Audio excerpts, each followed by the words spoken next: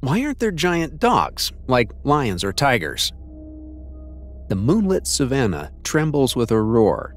A lion announces its reign. In the distance, a wolf howls back, fierce, yet far smaller. Close your eyes and imagine if that wolf were as colossal as the lion. What if there were dogs the size of tigers prowling the night? Why did evolution crown cats as giant solitary hunters, but left dogs as nimble pack predators?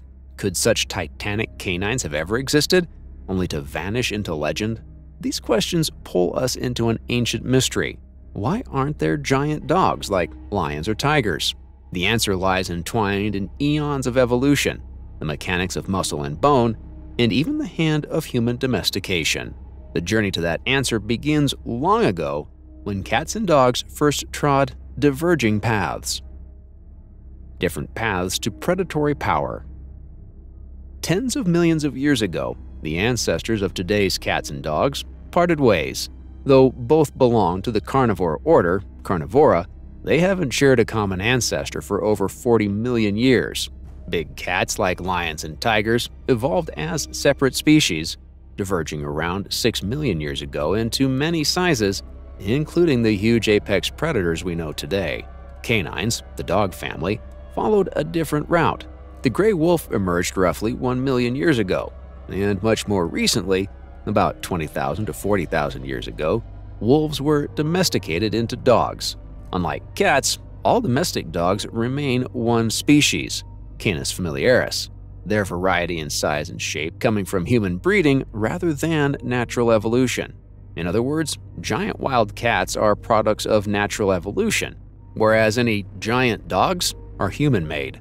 Early humans selectively bred dogs for certain traits, but nature never produced a wild canine species as massive as a lion or tiger. This split in evolutionary journeys set the stage. Felines and canines became very different predators. Our cuddly house cats have formidable cousins, lions, tigers, leopards, each a distinct species shaped by evolutionary pressure to dominate their environment. Their formidable size evolved to optimize their predatory prowess as solo hunters.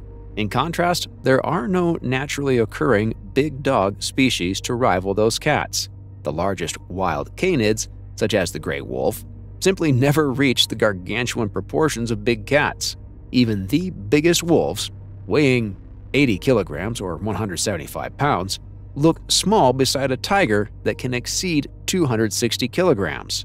The answer becomes clearer when we examine how these animals hunt and survive. Evolution didn't make giant dogs because it had a different plan for canines, a plan centered on cooperation, endurance, and a lighter frame built for the chase. A lion's explosive power on display. Big cats are built for solitary ambush, muscle, stealth, and lightning bursts of speed to take down prey. In the wild, cats and dogs evolved contrasting hunting styles, and those strategies imposed very different demands on their bodies. Big cats like tigers, leopards, and jaguars are ambush predators. They creep close to their prey, hidden by brush or shadows, then unleash a sudden burst of speed and power. If you've ever watched your house cat stalk a toy, you've seen a miniature version of this tactic. These felines rely on short, explosive sprints and an overpowering pounce to tackle prey in one swift move. Accordingly, nature equipped them with stocky, muscular builds, long, retractable claws, and powerful jaws. The tiger's forelimbs and paws are like a wrestler's arms, capable of grappling and subduing prey much larger than themselves. Their sharp claws act like daggers, and their long canines, fang teeth, pierce vital spots. In fact, big cats have larger canine fangs, proportionally, than canines themselves, an ironic truth reflected in their very names. All this musculature and weaponry means extra body weight, but for a cat that ambushes and quickly throttles its prey, being big is a huge advantage. Now, enter the wolf, a cursorial, distance-running predator built very differently. Wild dogs, wolves, African wild dogs, etc., usually hunt in open terrain where hiding is hard. They don't depend on surprise attacks. Instead, they employ endurance and teamwork. A wolf pack will run a large prey animal, like a deer, for miles, harrying it relentlessly. Rather than delivering a single knockout blow, they wear the prey down over time. This hunting strategy favors a leaner, lighter body. Speed over distance, stamina, and group coordination are the keys to a wild dog's success, not sheer size. In fact, extra bulk would slow them down and consume too much energy during a long chase. As one wildlife expert quipped, "Marathon runners don't look like bodybuilders, do they?" Just so, a wolf the size of a lion would struggle to keep up the chase. Size is not an asset for endurance hunting, and through millennia, natural selection balanced out the optimal canine physique to be smaller and more agile than that of big cats. A pack of wolves on the move. Canine predators rely on endurance and cooperation, chasing prey over long distances, a task better suited to lean, mid-sized bodies than to giant frames. The differences go beyond muscle and stamina. Big cats have razor-sharp claws that stay sheathed when not in use, so they remain sharp, ideal for snagging and holding prey or delivering slashing wounds. Canines, however, have blunt, non-retractable claws, better for traction and running, but far less effective as weapons. A lion can swipe with force sufficient to break a zebra's spine. A wolf's swipe won't do much. Instead, the wolf must bite. Accordingly, canids evolved strong jaws and specialized carnassial teeth for slicing flesh and even cracking bones. Yet even their bite strategy reflects endurance hunting. Wolves often latch onto noses or flanks, hanging on while the prey struggles, whereas a leopard goes for the throat to kill swiftly. In simple terms, felines are power hitters, delivering a single decisive strike, while canines are tireless boxers, trading many smaller blows over time. A huge muscular body is great for the former, but a liability for the latter. Every extra kilogram means more energy burned per mile. An endurance predator can't afford that inefficiency. Thus, through the lens of biomechanics and ecology, we see why lions bulked up into kings of beasts, while wolves remained fleet-footed hunters. Each family found a different sweet spot between size and survival. Prehistoric canine titans. The absence of giant dogs today doesn't mean nature never tried that experiment.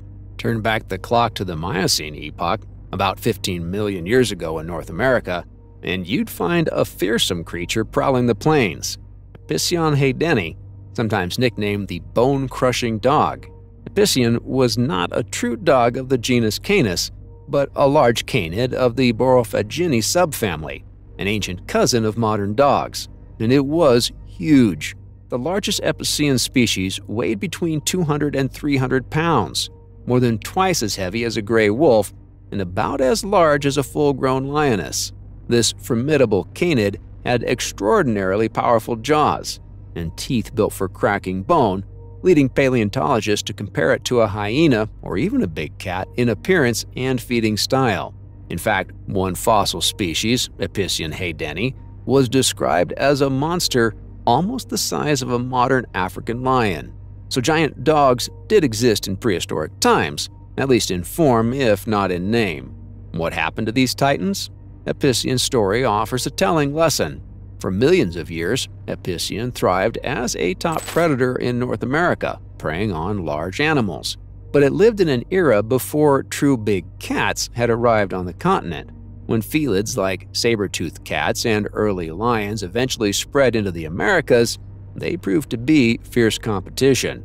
The cats were highly effective ambush killers, likely muscling in on the same prey Epicyon hunted.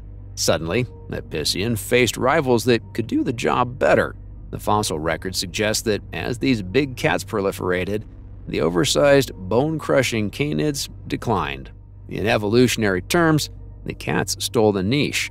Additionally, climate changes toward the end of the Miocene reduced the abundance of the large prey that giants like Epicyon needed. With less big game to eat and new competitors in town, the giant canids couldn't survive. They died out, letting smaller canids thrive in their wake. Nature, it seems, decided that the future of the dog family would belong to swift wolves and foxes rather than lumbering dog lions. Epicyon wasn't the only large canid to walk the earth. The Pleistocene epoch gave us the dire wolf, Canis dirus, heavier than today's gray wolves, but still only about 60 to 80 kilograms, not in the lion's league. Dire wolves hunted Ice Age megafauna alongside saber-toothed cats and American lions. Yet, like many Pleistocene giants, they vanished about 13,000 years ago, likely due to the combined pressure of climate shifts and human interference. Our ancestors were competing hunters. After that wave of extinctions, no truly huge canids remained.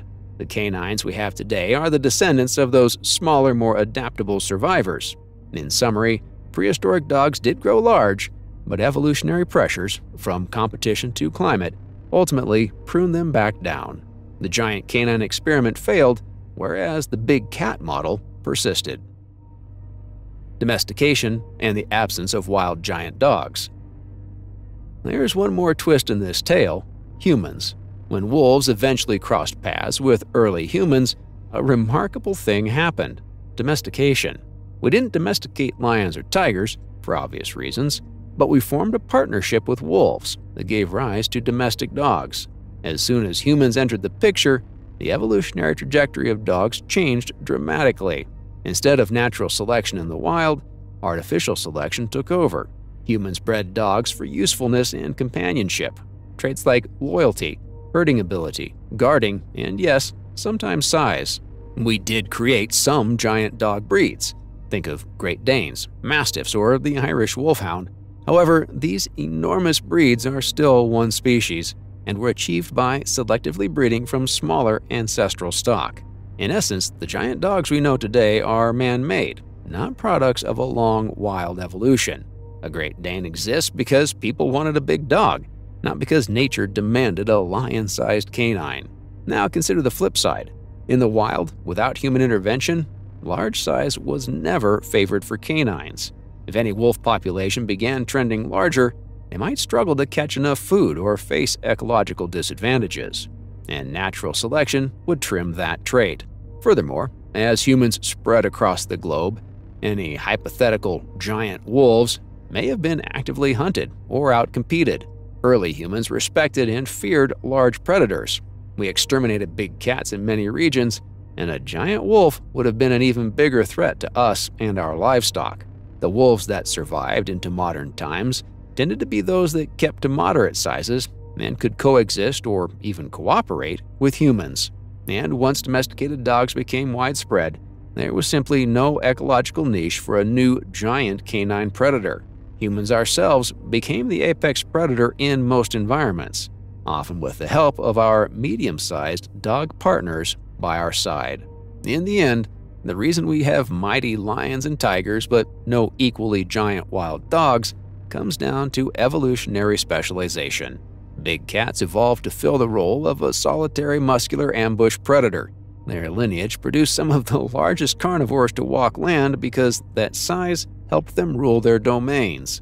Dogs and their kin evolved along a different track, one of pack hunting, endurance, and later partnership with humans, where smaller size was advantageous and sufficient.